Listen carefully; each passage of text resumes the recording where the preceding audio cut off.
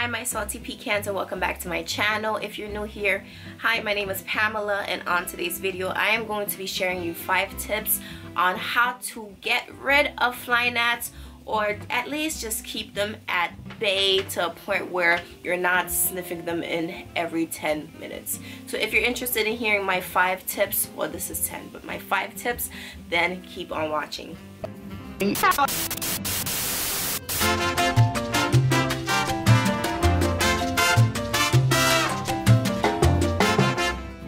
So welcome back everyone. I'm going to just get right into it. The first tip that I am going to recommend to you all is this baby right here. It is a matchbox. So you can get these from the dollar store, you can get them from the hardware store, your regular corner store, just a pair of wooden matches.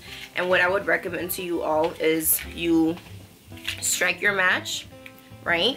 And I'm not gonna do it on the internet because, you know, you're not gonna need to see that. But then after you strike your match, it is going to be burned. So what I like to do is actually take my matches and stick them inside of my soil.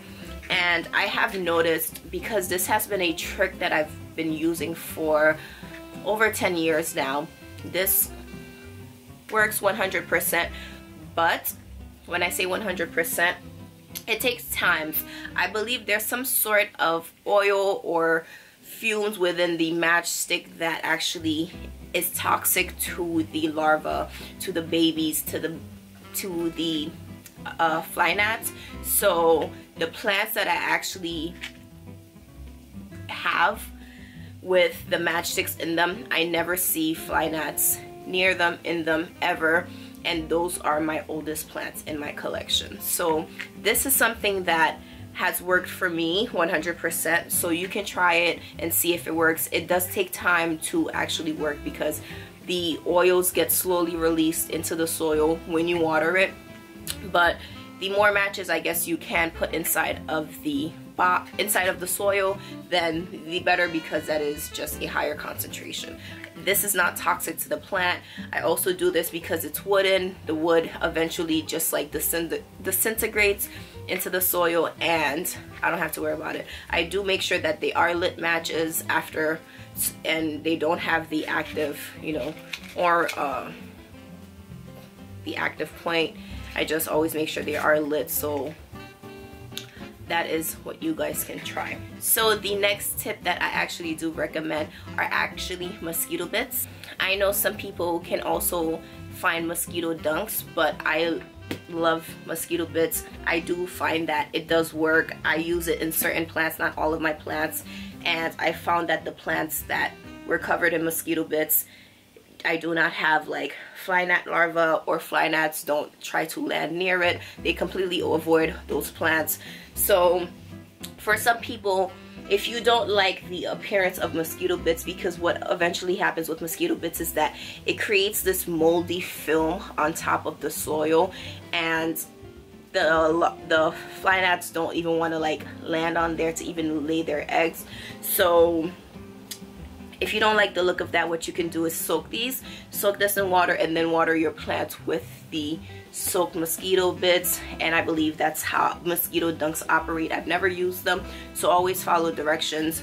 I follow the directions that come with this. Follow the directions. It's important when you're using chemicals, especially chemicals that are like, you know, not 100% natural. So next thing I recommend to help control fly gnats are mosquito bits. The third tip that I can give you all to help eradicate fly gnats in your home are actually predatory insects. So these are actually nematodes, and this is actually green lacewing larvae. So pretty much these are living organisms, living insects that you allow to live in your soil and allow to live on top of your soil. This will hatch and they will live. They will eat anything that's like living on plants, like, what is that thing called? Like mealybugs. They eat like the live adults, while these kind of focus more in the soil and eat the babies, the larvae, the eggs. Keeps away any insects that are inside of the soil that could potentially just harm your plants. So live beneficial predatory insects are the next ones that I would recommend that actually do use in my collection. The fourth tip that I would recommend, but it is not my favorite because I personally don't use this because I don't find it works for me, but some people say it works for them, is actually letting the top of your soil dry out and also bottom watering. I don't recommend bottom watering to anyone. Like, in nature it rains, okay? Like, you don't have a reservoir filling it up. But anyways, I'm not here to debate that right now. That's another video that I'm so willing to do. But some people like to let the top of their soil dry out, but when you think about it, some plants, they have like superficial roots that are on the top. You should water your plants from the top to let any roots on top receive water, because maybe soaking up is not enough because they're too high up. They're not able to soak up the water in the soil because you're trying to keep a certain percentage of your soil dry. Don't recommend it, but that is the fourth one that you can try. Again, I don't recommend it. The fifth one that I do recommend, but depending on where you live, you might not have access to this sort of product, and it is definitely going the systemic route. I recommend and love this product.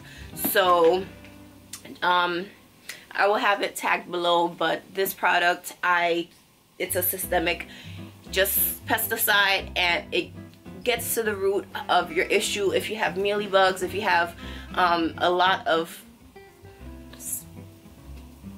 problems that you don't have time to just keep at bay, you just want to eradicate, just go ahead and just use this. I use this very sparingly for certain insects.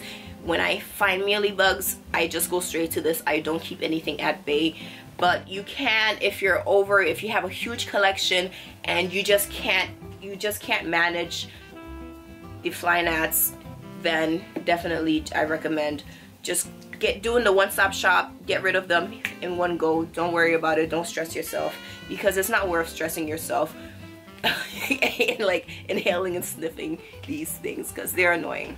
Fly gnats as adults are not harmful to plants, but fly gnat larvae, fly gnat, when they lay their eggs in the soil, that is what is an issue for your plants, because the babies or larvae can feed on the roots, and it is a continuous cycle. They do not have a very, very long lifespan. So within a month, you know, you can just grow an entire colony without even knowing it, okay? So again, the larva, it is what is the issue for plants. The adults are annoying for us humans because we're like sniffing them in. They're flying around, they're landing on your things, they're just annoying, okay? So that is why this is an issue. And also they carry diseases. They can transmit. For example, if one of your plants had an issue, it had a virus, then the fly gnat is just like swarming around in it.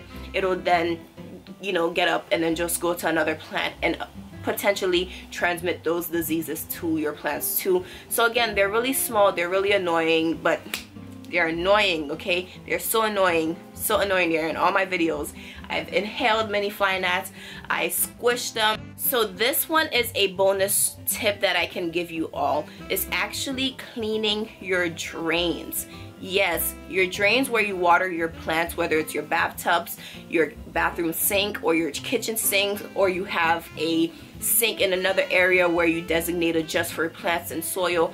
Cleaning those drainage holes are very, very important, because you might not have fly gnats in your plants, but certain rooms might just have an influx of them, and that's because they actually lay eggs and they actually live inside of your bathtubs. They can live inside of your bathroom sinks because they feed off of the organic matter that is going down the sink also. So you can try to clean your drainage and get rid of them.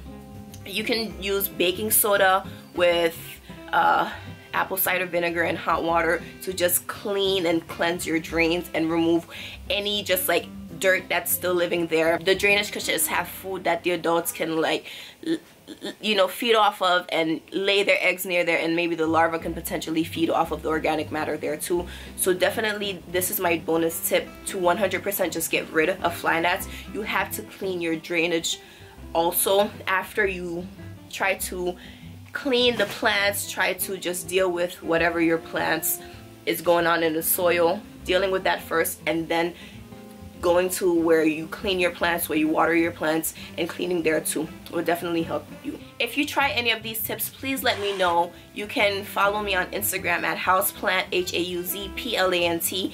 Let me know. So thank you so much, my salty pecans, for watching this video. If you liked it, please let me know by giving it a thumbs up and sharing. Subscribe if you aren't already. Join this little cookie family because we're pretty awesome here. Become a salty pecan, and don't forget to hit the notification bell to be notified every single time I upload a new video. And I'll see you in the next one. Let's get growing. Bye.